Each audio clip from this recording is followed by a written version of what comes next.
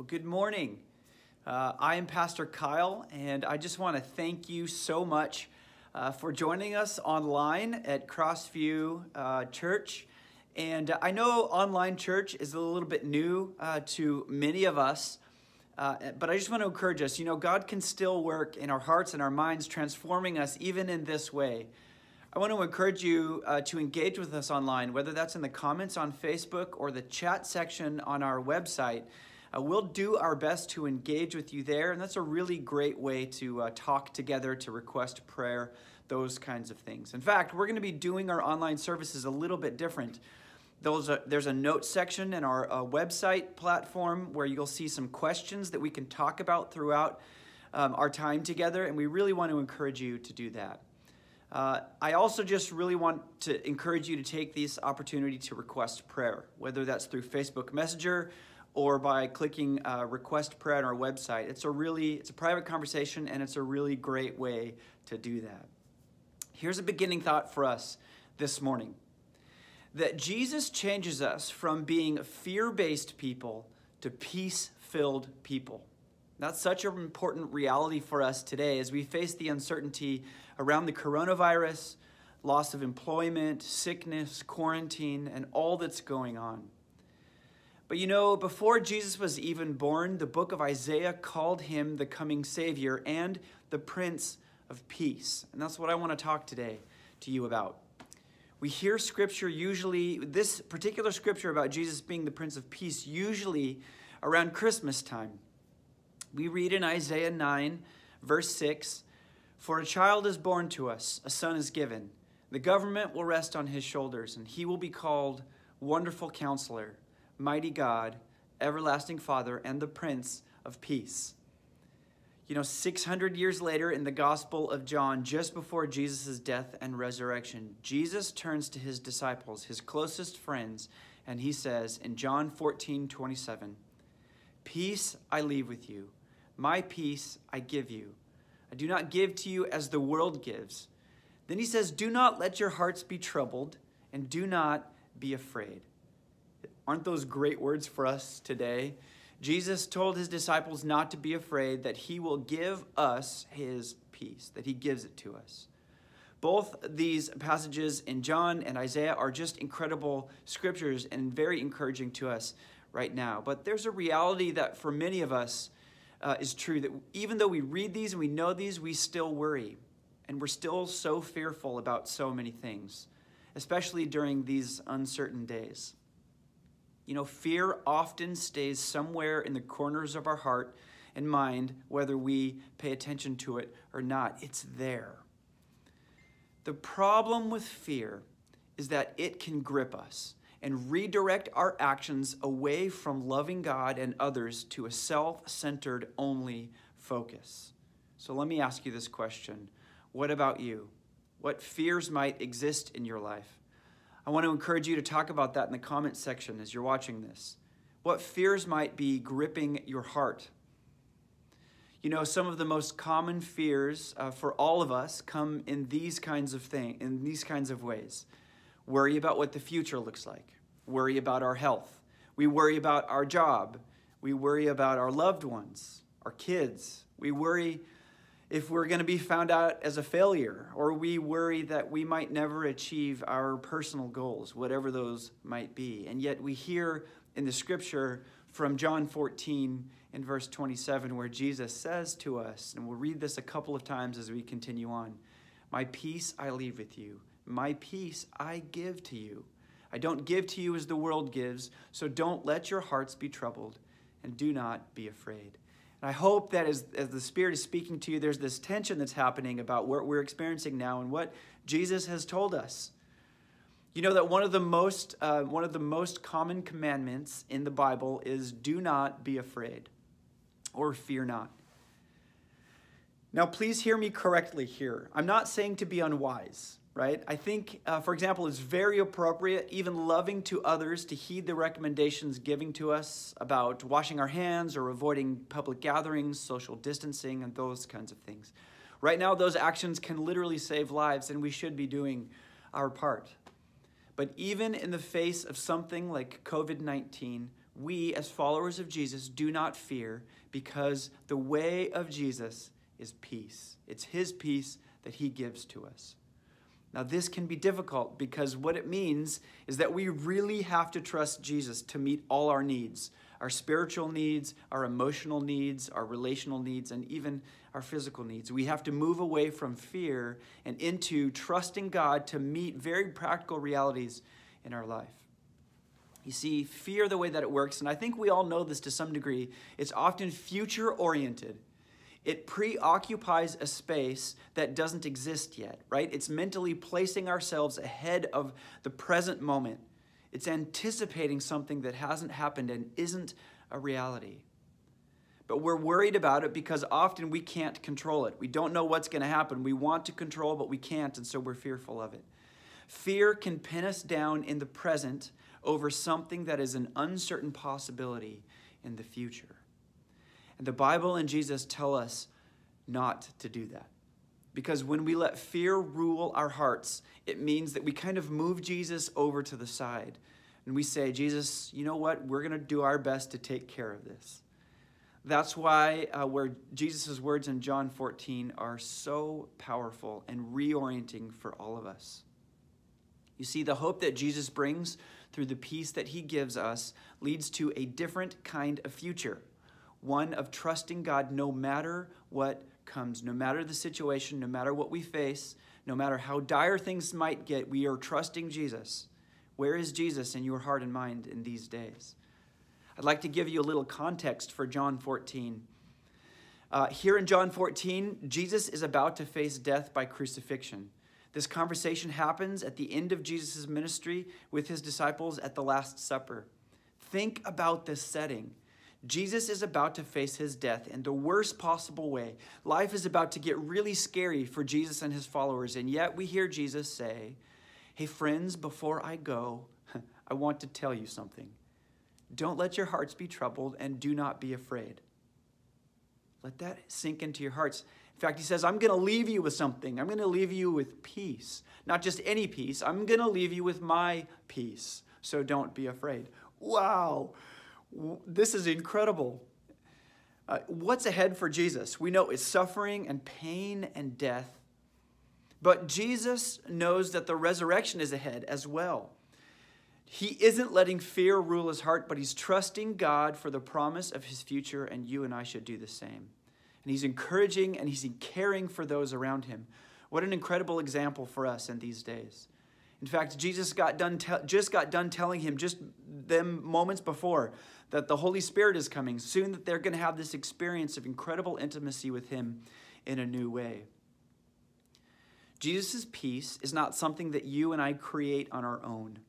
It's a peace that Jesus brings and gives to us. He does the work. Look at what it says here in John 14:27. My peace I leave with you. And the next part says, my peace I give to you. But I don't give to you as the world gives. Do not let your hearts be troubled and do not be afraid. These words here are significant in both the New Testament and the Old Testament. Especially in the Old Testament, this word is shalom. In Hebrew, it means wholeness, and it's a good word for us today. It's like the idea that there's nothing out of place. All is right and as it should be. It's like a stone with all of its walls put together, solid, in place. There's no cracks, and it's whole and complete. There's another fascinating aspect to the phrase, my peace I give to you. I don't know if you know this, but it's a fascinating concept, which is this was essentially a normal greeting or a way to say goodbye in the first century culture. It's a farewell to the disciples before he goes. He's saying, my peace I give to you. It's this kind of common farewell, even a common greeting like saying hello, how are you, or goodbye for us today. But when Jesus said, my peace I give to you, he goes out of his way to say, but this isn't like the normal thing that everybody says all the time. I do not give to you as everybody else gives. I don't give to you like the world. In other words, I'm not just saying this as this normal greeting. There's a lot more to it. I'm not just being nice or social. I'm really going to give you peace that should help you deal with fear. Why? Because trusting in Jesus, the Prince of Peace, drives out fear. That's what Jesus' peace does for us. This is the kind of peace that Jesus gives, and it's why it's different from anything else. Jesus' peace displaces fear in our life. And that's my prayer for you. It's over these next few days and in these weeks, is that we experience Jesus' peace that displaces or drives out fear. Here's a great way to think about this. Think about how we get oil from the ground. Sometimes you drill down and you begin to suck up that oil, almost like drinking water from a straw out of a glass. But that only gets some of the oil out of the deep oil reserve. Oil has also seeped down into the little cracks and crevices or into the rock, into the subculture of the rock. And it doesn't just come out by sucking it up with something like a big vacuum. What has become a common practice is displacing the oil. They drill more holes all along the big well, and they shoot high-pressure water down into those wells, literally forcing the oil out of those cracks and crevices and small areas. You're displacing the oil with water, so there's no room left, and the oil comes out. Isn't that a fascinating idea? You all know what WD-40 is, right? WD-40 literally stands for water displacement, the 40th attempt. There's a name, that's the name straight out of the lab book that was used by the chemists who developed WD-40 back in the 1950s. Norm Larsen was attempting to make this formula to prevent corrosion, a task which is done by displacing water. Norm's persistence paid off when he perfected the formula on his 40th try. In order to protect metal parts from rusting, they needed something that would displace water or push out the water. So when Jesus says, I give you peace, it's my peace and it's different than what the world gives, what he's saying is that it's his peace that drives out fear in our lives. High pressure, God-infused peace that forces fear out of all of its little hiding places. Isn't that good news for us? Isn't that a significant word for us today? And that's really good news because there's a lot of little things, a lot of little fears that can add up to big fears in our life. And I don't know if you've experienced that. Maybe that's another thing you could comment on in the comments section. Little things like this. Have you ever faced a car issue that caused fear because fixing cars are expensive, and maybe you have a few other financial issues that are coming along the way, and you start asking, well, what if I run out of money? Right? Have you ever had a difficult interaction with a coworker, a friend, or a family member in which you were offended by them or you did the offending, and all of a sudden there's this awkward relationship that you have to navigate? Sometimes we carry fear around in little ways, not sure what to do next or how to approach different situations. Risk in general is just another aspect that is difficult. Most people are afraid to take any kind of risks in life. But what Jesus does is he says he gives us peace. Think of what Jesus did. Think of the risk that Jesus took to bring us that peace. He left heaven. He came to earth as a baby, became one of us, and lived life all the way to the cross. Talk about a difficult journey. Jesus was willing to face what might have been fearful in his life because his peace rested on God. Fear can live in the deep crevices of our heart, sometimes in places that we can't see. Maybe if you were a kid, you remember those little dentist pills that you would chew and it would turn your teeth all the colors where you knew you weren't brushing like that. And you can kind of see those parts of your teeth, or maybe we can, through Jesus' peace, we can understand the parts of our life that need his peace. And he says, my peace I leave with you, my peace I give to you. I don't give to you as the world gives. Don't let your hearts be troubled, and do not be afraid. Peace cannot live with fear, because peace will always dislodge and displace fear. And that's what happens when we receive this gift from Jesus, one that he gives to us. So fear can be a significant area of reflection in our life. Maybe it's fair to say that wherever we experience fear, that's a place where we're not experiencing the gift of peace that Jesus freely gives.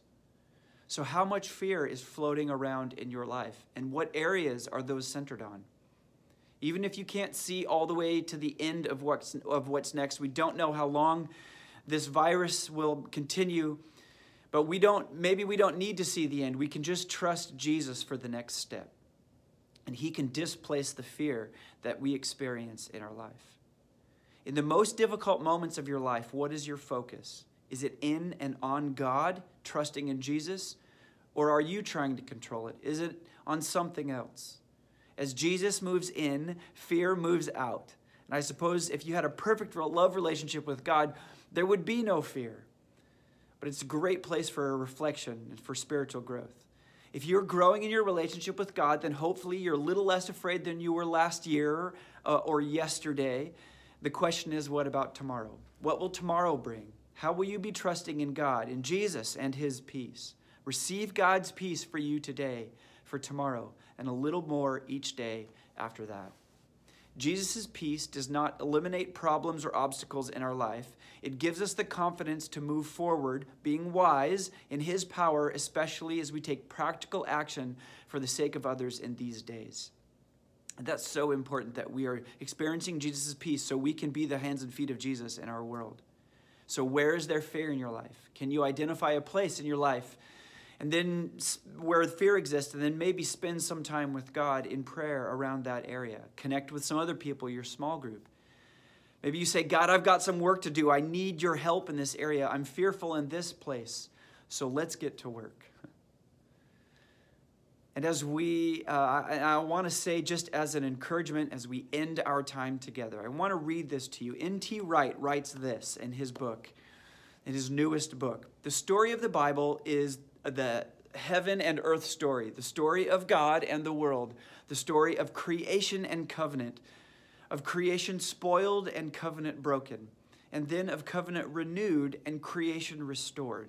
The story of Jesus is where all this comes to land, and it lands in the form of an invitation. This can and should be your story, my story, the story which makes sense of us all, which restores us to a sense, it restores us to sense after the nonsense of our lives, the story which breathes hope into the world of chaos and love into the hearts and minds around us. John 14:27, my peace I leave with you, Jesus says, my peace I give you. I do not give as the world gives, so do not let your hearts be troubled and do not be afraid. Trust God. Let him displace the fear in your life. Let's take loving action for those around us for the sake of others. This week, I want to encourage you to call some people, check in with your small group, check our website. There's lots of stuff there. Engage with each other in this different season of our church. But above all, do not be afraid.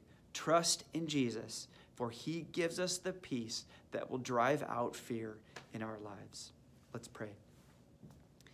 Heavenly Father, we just come to you and we just ask that you, through the power of your Spirit, reveal to us where there might be areas of fear or uncertainty in our lives, and that we can take the time to spend time with you and to say, God, is that an area of my life where I'm not fully trusting you? Can you help me with that? Spirit, come and just touch those areas of our life. God, we pray that your peace just enter in and displace all the fear that we might have, large or small, whether it's like a deep well of fear or it's fear in all the cracks and crevices of our heart. Holy Spirit, come right now and bring us your peace. And God, I pray that that peace is transformative to us as we look out to others around us, as we spend time with our family at our home, as we care for our neighbors, as we connect with our church members. It takes effort now to be able to do that since we can't be face to face. And so, God, we just pray that your peace gives us confidence to step out and to be your people in this world. The church has an incredible opportunity to show love and care to people who are afraid and uncertain. We love you and we praise you, God. In your name we pray. Amen. Thanks for joining us. Check Facebook regularly for updates and encouraging things. Check our website to sign up for different areas that you can connect with or help, request prayer, those kinds of things.